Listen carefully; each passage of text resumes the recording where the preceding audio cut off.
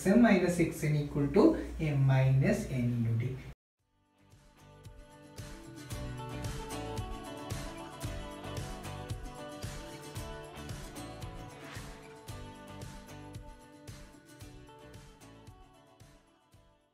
ഇന്ന് നമ്മൾ ഡിസ്കസ് ചെയ്യാൻ പോകുന്നത് പദവും പദസ്ഥാനങ്ങളും എന്ന് പറഞ്ഞിട്ടുള്ള ഒരു ഭാഗമാണ്. സമാന്തര ശ്രേണിയിലെ കുറച്ച് ഇമ്പോർട്ടൻ്റ് ആയിട്ടുള്ള ഒരു ഭാഗം തന്നെയാണ്. അത് നമ്മളൊരു ചെറിയൊരു ഇക്വേഷനും ആ ഭാഗത്ത് നിന്ന് പഠിക്കുന്നതാണ്. അപ്പോൾ എന്താണ് പദവും പദസ്ഥാനങ്ങളും നമുക്ക് നോക്കാം. അപ്പോൾ ഇതിൽ നമ്മൾ സമാന്തര ശ്രേണി എന്താണെന്ന് പഠിച്ചു, ആദ്യപദം എന്താണെന്ന് വെച്ചു, നമുക്ക് തന്നിരിക്കുന്ന പദം ശ്രേണി സമാന്തര ശ്രേണി ആണോ അല്ലേ നമുക്ക് മനസ്സിലായി അല്ലേ. ഇനി അടുത്തതാണ് ഇതിൽ നമ്മൾ പറഞ്ഞിട്ടുണ്ട് ഓരോ നമ്പേഴ്സിനെയും ഒരു ശ്രേണിയിൽ ഓരോ നമ്പേഴ്സിനും നമ്മൾ പദം എന്നാണ് വിളിക്കുക. ഇതിൽ 2 എന്ന് പറയുന്നത് ഇതിൽ എത്രാമത്തെ പദമാണ്? ഒന്നാമത്തെ പദമാണ്. ഒന്നാമത്തെ പദത്തിന് നമ്മൾ എന്തുകൊണ്ട് സൂചിപ്പിക്കാം? നമുക്ക് f കൊണ്ട് സൂചിപ്പിക്കാം. അതേപോലെ തന്നെ നമുക്ക് എന്തുകൊണ്ട് സൂചിപ്പിക്കാം? x1 എന്നുള്ളത് കൊണ്ട് സൂചിപ്പിക്കാം. അപ്പോൾ രണ്ടാമത്തെ പദത്തിന് എന്തുകൊണ്ട് സൂചിപ്പിക്കുക? x2 കൊണ്ട് സൂചിപ്പിക്കാം. മൂന്നാമത്തെ പദത്തിന് x3, നാലാമത്തെ പദത്തിന് x4, അഞ്ചാമത്തെ പദത്തിന് x5. അപ്പോൾ എന്നാമത്തെ പദം ഉണ്ടെങ്കിൽ അതിന് എന്തിനേയും കൊണ്ട് സൂചിപ്പിക്കാം? xn കൊണ്ട് സൂചിപ്പിക്കാം അല്ലേ. ഓക്കെ, ഇനി ഇപ്പൊ നമുക്ക് മനസ്സിലായി ഇതിലെന്താണ് ഓരോ പദങ്ങൾ എന്തുകൊണ്ട് സൂചിപ്പിക്കുക? എക്സ് എന്ന് പറഞ്ഞിട്ടുള്ള സ്മോൾ ലെറ്റർ എക്സ് എന്ന് പറഞ്ഞിട്ടുള്ള വേരിയബിൾ കൊണ്ടാണ് നമ്മൾ സൂചിപ്പിക്കുന്നത്. അപ്പോൾ ഫസ്റ്റ് പദം x1, സെക്കൻഡ് പദം x2, തേർഡ് പദം x3, ഫോർത്ത് പദം x4, അഞ്ചാമത്തെ പദം x5, ആറാമത്തെ പദം x6. നമുക്ക് ശ്രേണിയൊക്കെ എഴുതുകയാണെങ്കിൽ x1, x2, x3, x4, x5 etc. അപ്പോൾ നമ്മൾ നോക്കാം. ഒന്നാമത്തെ പദത്തിനാണ് കിട്ടണമെന്നുണ്ടെങ്കിൽ ഇവിടെ എന്ത് കൊടുത്താൽ 1 കൊടുത്താൽ മതി, ഇവിടെ രണ്ടാമത്തെ പദമാണെങ്കിൽ ഇവിടെ 2 കൊടുത്താൽ മതി, മൂന്നാമത്തെ പദമാണെങ്കിൽ 3 കൊടുത്താൽ മതി അല്ലേ. ആദ്യ പദം എന്ന് പറയുന്നത് എന്താണ്? x1 സമം f ആണ് അല്ലേ ആദ്യ പദം തന്നെ. അതിൻ്റെ കൂടെ പൊതുവ്യത്യാസം കൂട്ടുമ്പോഴാണ് നമുക്ക് രണ്ടാമത്തെ പദം കിട്ടുക അല്ലേ അല്ലേ. അപ്പോൾ പൊതുവ്യത്യാസം കൂട്ടുമ്പോൾ നമുക്ക് എന്താ പറയാം? f പ്ലസ് ഡി എന്ന് പറയാം. ഇവിടെയാണെങ്കിൽ x1 പ്ലസ് ഡി ആണ് x2 എന്ന് പറയുന്നത്. അപ്പോൾ x2 പ്ലസ് ഡി ആണ് x3 എന്ന് പറഞ്ഞാൽ. അപ്പോൾ വീണ്ടും രണ്ടാമത്തെ പദത്തിന് കൂടെ വീണ്ടും പൊതുവ്യത്യാസം കൂട്ടുമ്പോൾ നമുക്ക് എന്ത് കിട്ടും? മൂന്നാമത്തെ പദം കിട്ടും. അതിൻ്റെ കൂടെ വീണ്ടും പൊതുവ്യത്യാസം വീണ്ടും കൂട്ടുമ്പോൾ നമുക്ക് എന്ത് കിട്ടും? നാലാമത്തെ പദം കിട്ടും. നമുക്ക് എങ്ങനെ എഴുതാം? F comma F plus D. ഡീനൊക്കെ നമുക്കൊന്ന് ഒരുമിച്ച് എഴുതാം. ഇവിടെ എത്ര ഡി ഉണ്ട്? 2 ഡി ഉണ്ട് അല്ലേ. F plus 2 D.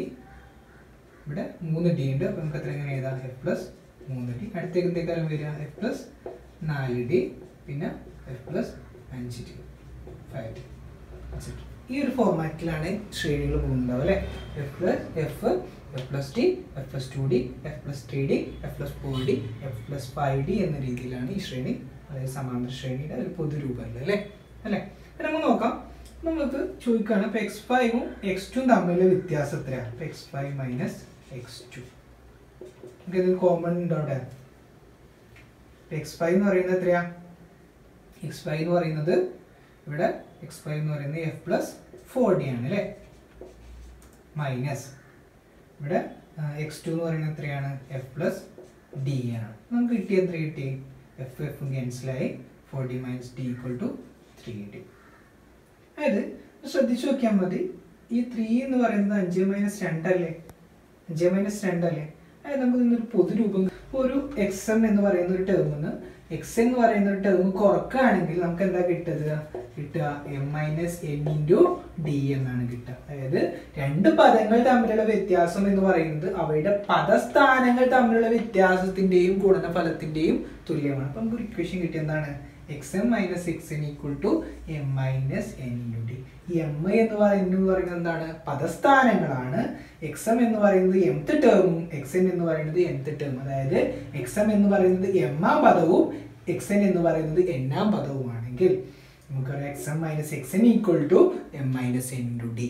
അതായത് എന്താണ്? പദങ്ങൾ തമ്മിലുള്ള വ്യത്യാസം എന്ന് പറയുന്നത് പദസ്ഥാനങ്ങൾ തമ്മിലുള്ള വ്യത്യാസത്തിനും പൊതുവ്യത്യാസത്തിന്റെയും ഗുണഫലത്തിന് തുല്യമാണ്. അപ്പം നമ്മൾ ഇപ്പോൾ പഠിച്ചാണ് എന്ത്? രണ്ട് പദങ്ങൾ തമ്മിലുള്ള വ്യത്യാസം എന്ന് പറയുന്നത് പദസ്ഥാനങ്ങൾ തമ്മിലുള്ള വ്യത്യാസത്തിനും പൊതുവ്യത്യാസത്തിന്റെയും ഗുണഫലത്തിന് തുല്യമായിരിക്കും എന്ന് പഠിച്ചു അല്ലേ.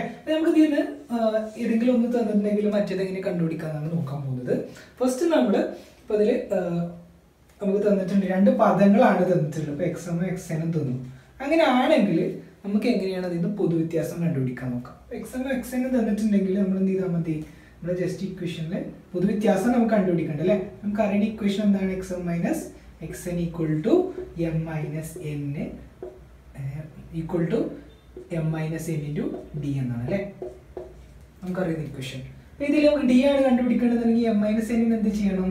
ഈ എം മൈനസ് എന്നിനെ ഞാൻ പുറത്ത് കൊണ്ടുവരണം, ഡീനെ മാത്രം അവിടെ നിർത്തണം അല്ലേ. അപ്പോൾ ഡീനെ മാത്രം ഞാൻ അവിടെ നിർത്തി എം മൈനസ് എന്നിന് ഇങ്ങോട്ട് കൊണ്ടുവരികയാണെങ്കിൽ എന്തായിട്ട് മാറും? അത് ആ എക്സ് ഡി എന്ന് പറയുന്നത് ഇവിടെ വരുമ്പോൾ അല്ല എം മൈനസ് എൻ എന്ന് പറയുമ്പോൾ ഇവിടെ വരുമ്പോൾ ഹരിക്കാനായിട്ട് മാറും എം മൈനസ് എൻ. നമുക്ക് എന്ത് കിട്ടി? ഡിക്ക് ഒരു ഇക്വേഷൻ കിട്ടി. ഡി ഈക്വൽ ടു എന്താണ്? X M minus X N divided by M minus N. അതായത് പൊതുവ്യത്യാസം എന്ന് പറയുന്നത് പദങ്ങൾ തമ്മിലുള്ള വ്യത്യാസത്തിന് പദസ്ഥാനങ്ങൾ തമ്മിലുള്ള വ്യത്യാസം കൊണ്ട് ഹരിച്ചാൽ കിട്ടുന്നതാണ് നമ്മുടെ എന്ത്? പൊതുവ്യത്യാസം എന്ന് പറയുന്നത്. അതുപോലെ തന്നെ നമുക്ക് അതിൽ നിന്ന് എന്താണ്? നമുക്ക് ഒരു പദം കിട്ടിയിട്ടുണ്ട്, മറ്റേ പദം നമുക്ക് കണ്ടുപിടിക്കണം. ഒരു പദവും പൊതുവ്യത്യാസവും തരികയാണെങ്കിൽ ഇപ്പോൾ എക്സ് എന്നും ഡിയും നമുക്ക് തന്നിട്ടുണ്ട്. അങ്ങനെ ആണെങ്കിൽ നമ്മൾ എങ്ങനെ എക്സ് എം കണ്ടുപിടിക്കാൻ നോക്കാം. അപ്പോൾ എങ്ങനെ എക്സ് എം കണ്ടുപിടിക്കാം? നമ്മൾ ജസ്റ്റ് എന്ത് ചെയ്താൽ മതി? ഇവിടെ എക്സ് എം ആണ് കണ്ടുപിടിക്കേണ്ടത് അല്ലേ. അപ്പോൾ എക്സ് എം ആണ് കണ്ടുപിടിക്കേണ്ടത്. എക്സ് എന്നിന് എന്ത് ചെയ്യണം? എക്സ് എം കിട്ടിയിട്ടുണ്ട്, അതിനെ അപ്പുറത്ത് കൊണ്ടുപോകണം. അപ്പോൾ എക്സ് എം ഈക്വൽ ടു എന്തായിട്ട് മാറും? M minus N into D. ഈ മൈനസ് എക്സ് എൻ എന്താവും? അവിടെ എത്തുമ്പോൾ പ്ലസ് എക്സ് എൻ ആയിട്ട് മാറും. ഓക്കെ, അപ്പോൾ നമുക്ക് എന്ത് കിട്ടി? എക്സ് എമ്മിന് ഒരു ഇക്വേഷൻ കിട്ടി. എക്സ് എം ഈക്വൽ ടു എന്താണ്? M minus N into D plus X M. അപ്പോൾ നമുക്ക് ഇക്വേഷനായി. ഈ രണ്ട് ഇക്വേഷനാണ് നമ്മളതിൽ മൂന്ന് ഇക്വേഷനാണ് മൊത്തത്തിൽ അതിൽ വരിക. അത് പൊതുവ്യത്യാസം എന്ന് പറയുന്നത് പദങ്ങൾ തമ്മിലുള്ള വ്യത്യാസത്തെ പദസ്ഥാനം തമ്മിലുള്ള വ്യത്യാസം കൊണ്ട് ഹരിച്ചാൽ കിട്ടുന്നതാണ്. അല്ലെങ്കിൽ പദങ്ങൾ തമ്മിലുള്ള വ്യത്യാസം എന്ന് പറയുന്നത് പദസ്ഥാനങ്ങൾ തമ്മിലുള്ള വ്യത്യാസത്തിൻ്റെയും പൊതുവ്യത്യാസത്തിൻ്റെയും ഗുണഫലത്തിന് തുല്യമാണ്. നമുക്ക് ടെക്സ്റ്റ് ബുക്കിൽ ഒരു പ്രോബ്ലം നോക്കാം. അതായത് ഈ താഴെ തന്നിരിക്കുന്ന സമാന്തര ശ്രേണികളിൽ വിട്ട ഭാഗം പൂരിപ്പിക്കുക. അതായത് സർക്കിളിനകത്തുള്ള പദം ഏതാണ് അത് കണ്ടുപിടിക്കുക എന്നുള്ളതാണ്. അപ്പോൾ അതിൽ ഫസ്റ്റത്തെ ശ്രേണി എന്ന് പറഞ്ഞാൽ സമാന്തര ശ്രേണി എന്ന് പറഞ്ഞാൽ 24, 42 എക്സെട്ര അങ്ങനെ പോകുന്ന സമാന്തര ശ്രേണി. സമാന്തര ശ്രേണിയുടെ പ്രത്യേകത നമുക്കറിയാം എന്താണ്? അടുത്തടുത്ത പദങ്ങൾ തമ്മിലുള്ള വ്യത്യാസം തുല്യമായിരിക്കും. അപ്പോൾ ഇതിൽ പൊതുവ്യത്യാസം നമുക്ക് ആദ്യ പദം അറിയാത്ത ആദ്യ പദം 24ആണ്. പൊതുവ്യത്യാസം എത്രയാണ്? അതായത് നമുക്ക് രണ്ടാം പദവും തന്നിട്ടുണ്ട്. ഒന്നാം പദവും രണ്ടാം പദവും തന്നിട്ടുണ്ടെങ്കിൽ രണ്ടാം പദത്തിൽ നിന്ന് ഒന്നാം പദം കുറച്ചാൽ കിട്ടുന്ന സംഖ്യയാണ് നമ്മുടെ എന്ത്? പൊതുവ്യത്യാസം എന്ന് പറയുന്നത്. അപ്പോൾ 42 മൈനസ് 24 എന്ന് പറയുന്നത് എത്രയാണ്? നമുക്ക് എന്ത് കിട്ടി? 2 4 പോവില്ല, 12 4 പോയാൽ 8, 3 2 പോയാൽ 1 കിട്ടി 18ആണ്. അപ്പോൾ പൊതുവ്യത്യാസം എത്ര നമുക്ക് കിട്ടി? 18ആണ്. അപ്പോൾ 24 42 തമ്മിലുള്ള വ്യത്യാസം കിട്ടി 18ആണ്. അതാണ് നമ്മുടെ പൊതുവ്യത്യാസം. ഈ പൊതുവ്യത്യാസത്തിന് രണ്ടാം പദത്തിന്റെ കൂടെ ആഡ് ചെയ്ത് കഴിഞ്ഞാൽ നമുക്ക് എന്ത് കിട്ടും? മൂന്നാമത്തെ പദം കിട്ടും. മൂന്നാമത്തെ പദവും നാലാമത്തെ പദം നമ്മൾ കണ്ടുപിടിക്കണ്ടേ അല്ലേ. അപ്പം നമ്മൾ എന്ത് ചെയ്താൽ മതി? ഇതിന് കൂടി ജസ്റ്റ് 18നെ കൂട്ടിക്കഴിഞ്ഞാൽ നമുക്ക് എന്ത് കിട്ടും? 60 കിട്ടും. ഈ 60ആണ് എത്രാമത്തെ പദം? മൂന്നാമത്തെ പദം. നാലാമത്തെ പദത്തിന് എങ്ങനെ കിട്ടുക? ഈ 60ന്റെ കൂടെ വീണ്ടും 18 കൂട്ടി കഴിഞ്ഞാൽ നമുക്ക് എന്ത് കിട്ടും? നാലാമത്തെ പദം കിട്ടും. 60 + 18 എത്രയാ? 78. ഇതാണ് നമ്മൾ കണ്ടുപിടിക്കാൻ പറഞ്ഞിട്ടുള്ള രണ്ട് പദങ്ങൾ. ഇതിൽ മൂന്നാമത് 60ഉം നാലാമതും 78 കിട്ടി. ഓക്കെ, നമുക്ക് ഫസ്റ്റ് പാർട്ട്. ഇനി രണ്ടാമത്തെ നോക്കാം. രണ്ടാമത്തെ ആദ്യത്തെ പദവും നാലാമത്തെ പദവും കണ്ടുപിടിക്കാൻ പറഞ്ഞിട്ടുള്ളത്. അപ്പോൾ നമുക്ക് വീണ്ടും തന്നിട്ടുള്ള എന്താണ്? 24 42 ആണ് രണ്ടാമത്തെ പദവും മൂന്നാമത്തെ പദവും. ഇതിന് പൊതുവ്യത്യാസം എത്രയാ? മൂന്നാമത്തെ പദം രണ്ടാമത്തെ പദവും തന്നിട്ടില്ല. അപ്പോൾ മൂന്നാമത്തെ പദവും രണ്ടാമത്തെ പദവും തന്നിട്ടുണ്ടെങ്കിലും ജസ്റ്റ് എന്ത് ചെയ്താൽ മതി? മൂന്നാമത്തെ പദത്തിൽ നിന്ന് രണ്ടാമത്തെ പദം കുറച്ചാണ്. കാരണം എന്താ? രണ്ടും അടുത്തടുത്ത പദങ്ങളാണ്. അടുത്തടുത്ത പദങ്ങളായതുകൊണ്ട് ജസ്റ്റ് എന്ത് ചെയ്താൽ മതി? അതിൽ ഈ പദസ്ഥാനം കൂടുതലുള്ള പദത്തിൽ നിന്ന് പദസ്ഥാനം കുറവുള്ള സംഖ്യ കുറച്ചാൽ മതി. നമുക്ക് 42 - 24 നേരത്തെ നമ്മൾ ചെയ്താണ്. 18 എന്ന് കിട്ടി. അപ്പോൾ ഇവ തമ്മിലുള്ള വ്യത്യാസം എത്രയാ? 18 എന്ന് കിട്ടി. അപ്പോൾ അതാണ് അതിൻ്റെ എന്ത്? പൊതുവ്യത്യാസം എന്ന് പറഞ്ഞാൽ. ഒരു പൊതുവ്യത്യാസം കിട്ടിക്കഴിഞ്ഞാൽ നമുക്ക് എന്ത് ചെയ്യാൻ പറ്റും? ബാക്കി പദങ്ങളൊക്കെ കണ്ടുപിടിക്കാൻ പറ്റും. അപ്പോൾ ഇതിൽ നമുക്ക് രണ്ടാമത്തെ പദം കിട്ടിയിട്ടുണ്ട്, ഒന്നാമത്തെ പദമാണ് കണ്ടുപിടിക്കേണ്ടത്. അപ്പോൾ രണ്ടാമത്തെ പദത്തിൽ നിന്ന് ഒന്നാമത്തെ പദം കിട്ടണമെങ്കിൽ എന്ത് ചെയ്താൽ മതി? രണ്ടാമത്തെ പദത്തിൽ നിന്ന് ഒന്നാമത്തെ പൊതുവ്യത്യാസം കുറച്ചാൽ മതി അല്ലേ. 24 18 കുറച്ചാൽ നമുക്ക് എന്താ കിട്ടുക? 24 18 കുറച്ചാൽ നമുക്ക് കിട്ടും 6 എന്ന് കിട്ടും. 6 + 18 ആണ് എന്ത്? 24 എന്ന് പറയുന്നത് അല്ലേ. അപ്പോൾ ആദ്യത്തെ പദം കിട്ടി. ഇനി നമുക്ക് അവസാനം നാലാമത്തെ പദമാണ് കിട്ടേണ്ടത്. നാലാമത്തെ പദം കിട്ടണമെങ്കിൽ ഈ 18 എന്ത് ചെയ്താൽ മതി? ഇവിടെ 42ന്റെ കൂടെ കൂട്ടിയാൽ മതി. അപ്പോൾ നമുക്ക് എന്ത് കിട്ടി? 60 എന്ന് കിട്ടി. നമുക്ക് ആദ്യത്തെ പദവും കിട്ടി, നാലാമത്തെ പദവും കിട്ടി. മനസ്സിലായില്ലേ? ഓക്കെ, നെക്സ്റ്റ് നമുക്ക് ആദ്യത്തെ രണ്ട് പദവും കണ്ടുപിടിക്കണം. നമുക്ക് എന്തുണ്ട്? മൂന്നാമത്തെ പദമുണ്ട്, നാലാമത്തെ പദമുണ്ട്. മൂന്നാമത്തെ പദവും നാലാമത്തെ പദം അടുത്തടുത്ത പദങ്ങളല്ലേ. അടുത്തടുത്ത പദങ്ങളാണെങ്കിൽ എന്ത് ചെയ്താൽ മതി? അടുത്തടുത്ത പദങ്ങൾ തമ്മിൽ വ്യത്യാസം കണ്ടാൽ മതി. അതാവും എന്ത്? പൊതുവ്യത്യാസം. അപ്പോൾ 42 - 24 18. അതിന് രണ്ടാമത്തെ പദം കിട്ടണമെങ്കിൽ മൂന്നാമത്തെ പദത്തിൽ നിന്ന് 18 കുറച്ചാൽ പൊതുവ്യത്യാസം കുറച്ചാൽ മതി. അപ്പം നമുക്ക് എന്ത് കിട്ടി? 24 18 കുറച്ചാൽ 6. 6 18 കുറച്ചാൽ നമുക്ക് കിട്ടും എന്താണ്? -12. നമുക്ക് കിട്ടി ഈ രണ്ട് പദങ്ങളും കിട്ടി. അടുത്ത നാലാമത്തെ ക്വസ്റ്റ്യൻ ഇതാണ്. ആദ്യത്തെ പദം അറിയില്ല, മൂന്നാമത്തെ പദം അറിയില്ല. നമുക്ക് തന്നിട്ടുള്ള രണ്ടാമത്തെ പദം തന്നിട്ടുണ്ട്, നാലാമത്തെ പദം തന്നിട്ടുണ്ട്. ശ്രദ്ധിച്ചാൽ രണ്ടാമത്തെ നാലാമത്തെ പദം എന്ന് പറയുന്നത് അടുത്തടുത്ത പദങ്ങളല്ല അല്ലെ, തൊട്ടടുത്ത പദങ്ങളല്ല. അപ്പൊ നമുക്ക് എന്ത് ചെയ്യണം? ഇക്വേഷൻ അപ്ലൈ ചെയ്യണം. ഇവിടെ ഇക്വേഷൻ എന്താ? xm - xn = m - n × d. അതായത് xm എന്ന് പറയുന്നത് എത്രയാ? x നാലാമത്തെ പദം, x രണ്ടാമത്തെ പദം. അതായത് x4 x2 കുറച്ച് കഴിഞ്ഞാൽ നമുക്കറിയാം എന്താണ്? 4 - 2d യോട് തുല്യമായിരിക്കും അല്ലെ. d എത്രയാ? അവിടെ d ആണ് നമുക്ക് കണ്ടുപിടിക്കേണ്ടത് അല്ലെ. ഇവിടെ d ആണ് നമുക്ക് കണ്ടുപിടിക്കേണ്ടത്. കാരണം d തന്നിട്ടില്ല, ബാക്കിയൊക്കെ നമുക്ക് കിട്ടിയിട്ടുണ്ട്. നമുക്ക് d കിട്ടി കഴിഞ്ഞാൽ ബാക്കിയൊക്കെ നമുക്ക് കണ്ടുപിടിക്കാൻ പറ്റും. ഇപ്പൊ x4 - x2 എന്ന് പറഞ്ഞാൽ നമുക്കറിയാം 42 - 24 is equal to 2d. d നമുക്ക് എന്ത് കിട്ടും? d = 42 - 24 എത്രയാ? 18. d എന്ന് പറയുന്നത് ഈ 18, ഈ 2 ഇവിടുന്ന് എന്ത് ചെയ്യും? ഇങ്ങോട്ട് പോകുമ്പോൾ ഡിവൈഡ് ചെയ്യാനാവും അല്ലെ. അപ്പൊ 18/2 = 9. നമുക്ക് പൊതുവ്യത്യാസം എന്ത് കിട്ടി? 9 എന്ന് കിട്ടി. മനസ്സിലായില്ലേ? അതായത് നമുക്ക് കണ്ടുപിടിക്കേണ്ട എന്താണ്? പൊതുവ്യത്യാസമാണ്. പൊതുവ്യത്യാസം കിട്ടിയാൽ മാത്രമേ നമുക്ക് എന്ത് ചെയ്യാൻ പറ്റുള്ളൂ? മൂന്നാമത്തെ പദവും കണ്ടുപിടിക്കാൻ പറ്റുള്ളൂ, ഒന്നാമത്തെ പദവും കണ്ടുപിടിക്കാൻ പറ്റുള്ളൂ. അപ്പോൾ ഈ മൂന്നാമത്തെ പദവും ഒന്നാമത്തെ പദവും കണ്ടുപിടിക്കണം എന്നുണ്ടെങ്കിൽ ആദ്യം നമ്മൾ എന്ത് കണ്ടുപിടിക്കണം? പൊതുവ്യത്യാസങ്ങൾ കണ്ടുപിടിക്കണം. അതിന് നമുക്ക് ആകെ കിട്ടിയിട്ടുള്ളത് എന്താണ്? 2 പദങ്ങൾ മാത്രം. 2 പദങ്ങൾ തന്നു കഴിഞ്ഞാൽ നമുക്ക് എങ്ങനെ കണ്ടുപിടിക്കാം? ഒരു ഇക്വേഷൻ ഉണ്ട്. പദങ്ങൾ തമ്മിലുള്ള വ്യത്യാസം സമം പദസ്ഥാനങ്ങൾ തമ്മിലുള്ള വ്യത്യാസത്തിന്റെയും പൊതുവ്യത്യാസത്തിന്റെയും ഗുണഫലത്തിന് തുല്യം. അപ്പൊ ആ ഒരു ഇക്വേഷൻ വെച്ചിട്ട് നമുക്ക് എന്ത് കണ്ടുപിടിക്കാം? പൊതുവ്യത്യാസം കണ്ടുപിടിക്കാം. അപ്പൊ നമുക്കിതിൽ നാലാമത്തെ പദവും രണ്ടാമത്തെ പദവും തമ്മിലുള്ള വ്യത്യാസം എന്ന് പറയുന്നത് അവരുടെ പദസ്ഥാനങ്ങളുടെയും പൊതുവ്യത്യാസത്തിന്റെയും ഗുണഫലത്തിന് തുല്യമാണ്. അപ്പൊ നമ്മൾ അപ്ലൈ ചെയ്ത് കൊടുത്തു. x4 എന്ന് പറയുന്നത് എത്ര? അവിടെ നാലാമത്തെ പദം എന്ന് പറയുന്നത് 42, രണ്ടാമത്തെ പദം എന്ന് പറയുന്നത് 24. ഇപ്പൊ 42 - 24 എന്ന് പറയുന്നത് എന്തിനോട് തുല്യമാണ്? പദസ്ഥാനങ്ങൾ തമ്മിലുള്ള വ്യത്യാസം. 4 - 2 എന്ന് പറയുന്നത് 2d, 2d യോട് തുല്യം. 2d എന്ന് പറയുന്നത് എത്ര കിട്ടി? 18 എന്ന് കിട്ടി. അപ്പൊ d എന്ന് പറയുന്നത് എത്രയേക്കാരം? ഈ 2 ഗുണിക്കാനുള്ള 2 അവിടെ പോകുമ്പോൾ എന്തേക്കാരം? ഡിവൈഡ് ചെയ്യാനേക്കാരം. അപ്പൊ 18 - 2 = 9. നമുക്ക് പൊതുവ്യത്യാസം എത്ര കിട്ടി? പൊതുവ്യത്യാസം സമം 9 എന്ന് കിട്ടി. പൊതുവ്യത്യാസം 9 എന്ന് കിട്ടിക്കഴിഞ്ഞാൽ നമുക്ക് എന്ത് ചെയ്യാം? ഇത് അടുത്തടുത്ത പദങ്ങളിൽ നിന്ന് തൊട്ടടുത്ത പദം കണ്ടുപിടിക്കുക അല്ലെ. ഇപ്പൊ 24 ഇവിടെ. ഇപ്പൊ 24 കൂടെ നമുക്ക് 9 കൂട്ടിക്കഴിഞ്ഞാൽ പൊതുവ്യത്യാസം കൂട്ടിക്കഴിഞ്ഞാൽ മൂന്നാമത്തെ പദം കിട്ടിയില്ലേ? എത്ര മൂന്നാമത്തെ പദം വരിക? 33. 24 9 കുറച്ച് കഴിഞ്ഞാൽ നമുക്ക് എന്ത് കിട്ടും? ഒന്നാമത്തെ പദം കിട്ടും. എത്ര? 24 9 കുറച്ചാൽ 15. അടുത്തായിട്ട് നമ്മൾ ചെയ്യാൻ പോകുന്നത് പദവും പദസ്ഥാനങ്ങളുമായിട്ട് ബന്ധപ്പെട്ടിട്ടുള്ള ഒരു പ്രോബ്ലം ആണ്. ഇതിൽ നമ്മൾ നേരത്തെ പഠിച്ചിട്ടുള്ള ഒരു ഇക്വേഷൻ ഉണ്ട്. എന്താണ്? xm - xn = m - n × d അല്ലേ? പഠിച്ചിട്ടുണ്ട്. അതായത് 2 പദങ്ങൾ കിട്ടിയിട്ടുണ്ടെങ്കിൽ നമുക്ക് എന്ത് ചെയ്യാൻ പറ്റും? അതിൽ നിന്ന് പൊതുവ്യത്യാസം കണ്ടുപിടിക്കുക. അതുപോലെ തന്നെ പൊതുവ്യത്യാസം ഒരു പദം എന്ന് പറഞ്ഞാൽ നമുക്ക് അതിൽ നിന്ന് മറ്റൊരു പദവും കണ്ടുപിടിക്കാം. എങ്ങനെ ചെയ്യാൻ നോക്കാം. ആദ്യം നമ്മളൊരു ക്വസ്റ്റ്യൻ കിട്ടിക്കഴിഞ്ഞാൽ ആ ക്വസ്റ്റ്യനിൽ എന്തൊക്കെയാണ് തന്നിട്ടുള്ളത് നോക്കാം. ക്വസ്റ്റ്യൻ വായിച്ചു നോക്കാം. ഒരു സമാന്തര ശ്രേണിയിലെ 6ാം പദം 67ഉം പൊതുവ്യത്യാസം 11 ആണെങ്കിൽ 13ാമത്തെ പദവും 3ാമത്തെ പദവും കണ്ടുപിടിക്കാനാണ് പറഞ്ഞിട്ടുള്ളത്. ഇപ്പൊ നമുക്ക് നോക്കാം. ഇതിൽ നമുക്ക് എന്തൊക്കെ തന്നിട്ടുള്ളത്? 6ാമത്തെ പദം തന്നിട്ടുണ്ട്. എന്താണ് 6ാമത്തെ പദം? x6 = 67 അല്ലേ? x6 = 67. ഇനി അടുത്ത എന്താണ്? 13ാമത്തെ പദമാണ് കണ്ടുപിടിക്കുന്നത്. നമുക്ക് പൊതുവ്യത്യാസം എന്ന് പറയുന്നത് 11 ആണ് അല്ലേ?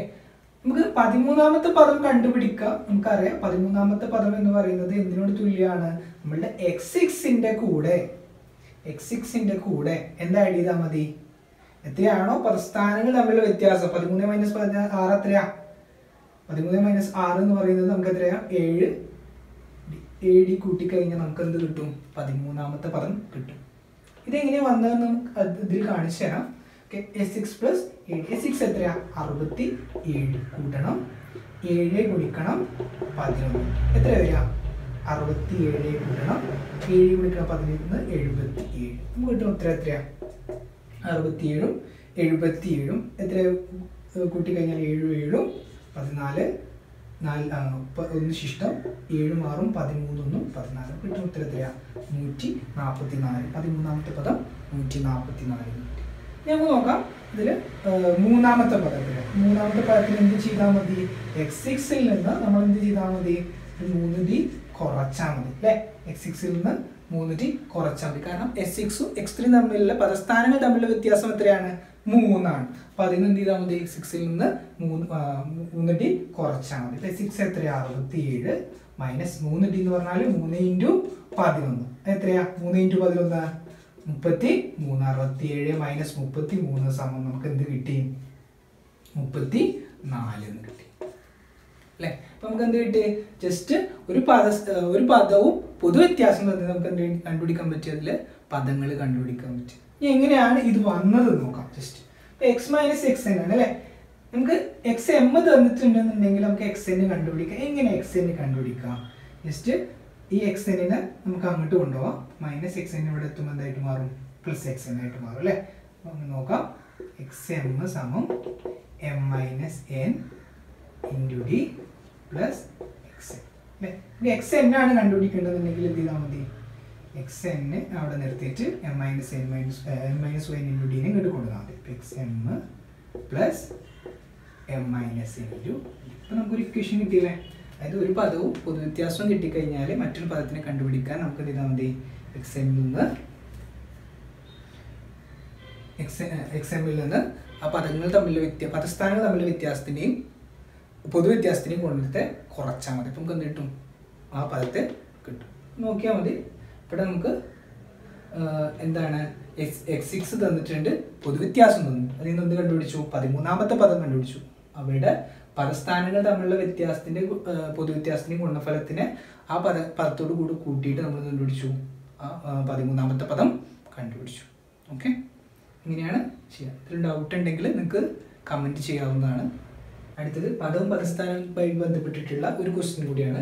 ഒരു സമാന്തര ശ്രേണിയുടെ 5ാം പദം 38ഉം 9ാം പദം 66ഉം ആണെങ്കിൽ 25ാം പദം എന്താണെന്ന് ചോദിച്ചിട്ടുണ്ട്. നമുക്കിതിൽ പൊതുവ്യത്യാസം തന്നിട്ടുണ്ടോ? ഇല്ല. അപ്പോൾ നമ്മൾ പൊതുവ്യത്യാസം ആദ്യം കണ്ടുപിടിക്കണം. അപ്പോൾ നമുക്ക് പൊതുവ്യത്യാസം കണ്ടുപിടിക്കണം. നമുക്കൊരു ഇക്വേഷൻ അറിയാം. എന്താണ് പൊതുവ്യത്യാസം? രണ്ട് പദങ്ങൾ തന്നിട്ടുണ്ടെന്നുണ്ടെങ്കിൽ പൊതുവ്യത്യാസം എന്താണ്? പദങ്ങൾ തമ്മിലുള്ള വ്യത്യാസം ഡിവൈഡഡ് ബൈ പദസ്ഥാനങ്ങൾ തമ്മിലുള്ള വ്യത്യാസം അല്ലേ? നമുക്കറിയാം. അപ്പൊ നമുക്ക് ഇതിൽ ജസ്റ്റ് അപ്ലൈ ചെയ്ത് കൊടുത്താൽ മതി. ഫസ്റ്റ് നമുക്ക് കിട്ടിയിട്ട് 5ാം പദം അല്ലേ? x5 സമം എത്രയാ? 38 എന്ന് ക്വസ്റ്റ്യനിൽ തന്നിട്ടുണ്ട്. x9 9ാം പദം എത്ര തന്നിട്ടുണ്ട്? 66 എന്നും ചോദ്യത്തിൽ തന്നിട്ടുണ്ട്. അങ്ങനെയാണെങ്കിൽ പൊതുവ്യത്യാസം നമ്മുടെ 25ാം പദം കണ്ടുപിടിക്കണം. നമുക്ക് എന്ത് വേണം? ഒന്നേ പൊതുവ്യത്യാസം വേണം, അല്ലെങ്കിൽ ആദ്യ പദം പൊതുവ്യത്യാസം വേണം. നമുക്ക് പൊതുവ്യത്യാസം കിട്ടിയാൽ തന്നെ ഒരു പദം കിട്ടിയിട്ട് നമുക്ക് എന്ത് ചെയ്യാൻ പറ്റും? വേറൊരു പദം കണ്ടുപിടിക്കാൻ പറ്റും. നമുക്ക് ആദ്യം പൊതുവ്യത്യാസം കാണാം. ഇതിൽ xm നമുക്കറിയാം, x5 ആണ്. x5 എത്രയാ? 38 അല്ലേ? അപ്പൊ നമ്മൾ നേരെ അപ്ലൈ ചെയ്ത് കൊടുക്കുമ്പോൾ xm ഈക്വൽ ടു എന്താണ്? 38, xn equal to 66, m equal to 5, n equal to 9. നമ്മൾ അത് അപ്ലൈ ചെയ്ത് കൊടുക്കുകയാണ്. 38 മൈനസ്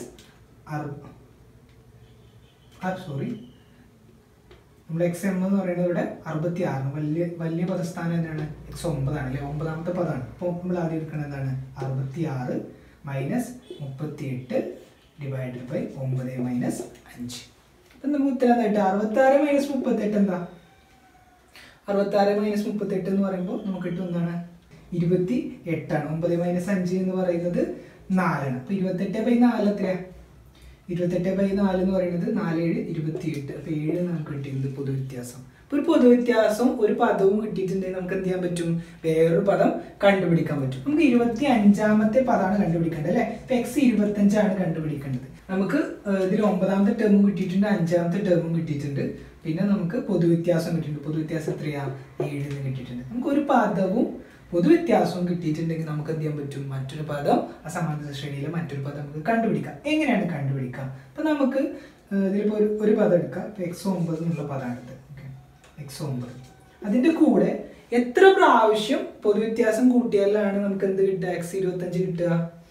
നമുക്ക് 9ാമത്തെ പദം 25ാമത്തെ പദം അത് തമ്മിലുള്ള ഡിഫറൻസ് എത്രയാ? 16 ആണ് അല്ലേ? അപ്പൊ 16 പ്രാവശ്യം നമുക്ക് പൊതുവ്യത്യാസത്തിന് കൂട്ടിക്കഴിഞ്ഞാൽ എന്ത് കിട്ടും?